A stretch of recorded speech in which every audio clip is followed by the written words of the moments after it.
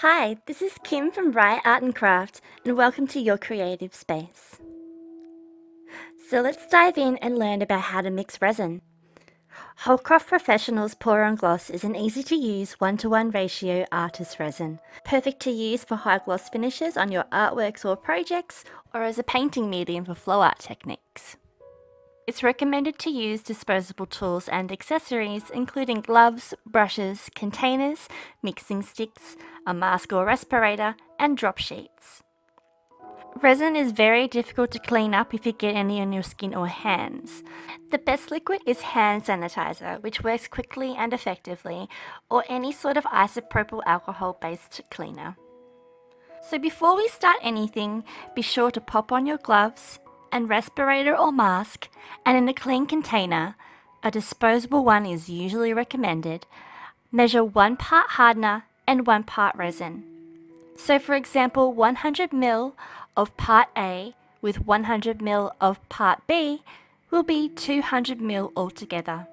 Here I will be doing 250 ml of each part, which means I will have 500 ml mixture altogether.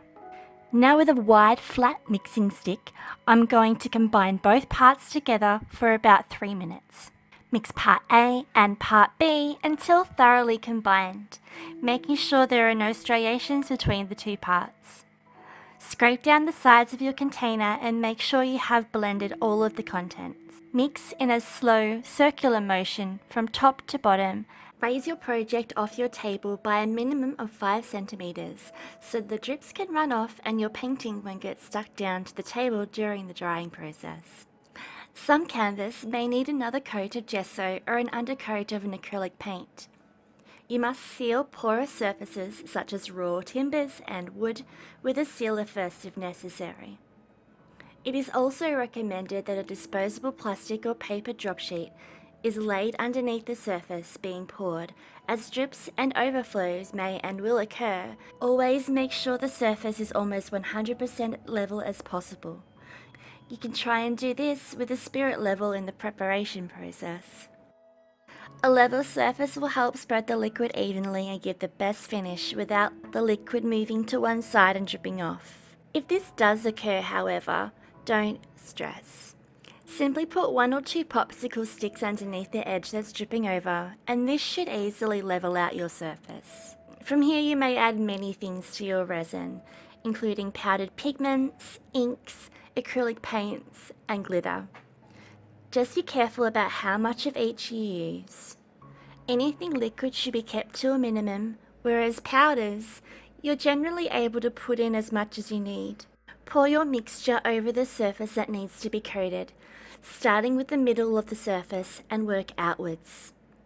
Then spread evenly with a silicone spreader or spatula, or a foam brush if you like, but in this case I'm just using a popsicle stick.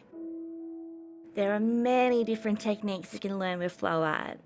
This one right here, I'm just creating a straight up pour. So have fun and play around. The bubbles in most cases will pop themselves almost straight away, and the liquid spreads and finds a level where it will stay. It is recommended to use a butane torch to lightly sweep across the surface to heat the liquid slightly. This will soften the resin so it can spread more evenly and burst the little bubbles in the process. Make sure you don't hold your torch too close to the surface or you may burn the liquid and leave blemishes.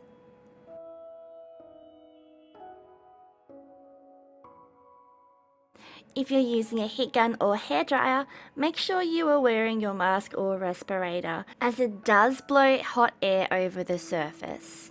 Do not blow your breath onto the surface of the resin, as moisture from your breath will contaminate the liquid and cause defects in the drying process. After the surface is completely covered, you may scrape away the drips along the bottom edges with a disposable brush or a popsicle stick. This will give a nice, clean, professional finish. Depending on how thick you've applied the rest of the resin to your surface, it will ultimately determine the length of drying time. As a rule of thumb, the ideal setting in the room will be dust-free and a constant temperature of around 22 to 23 degrees Celsius.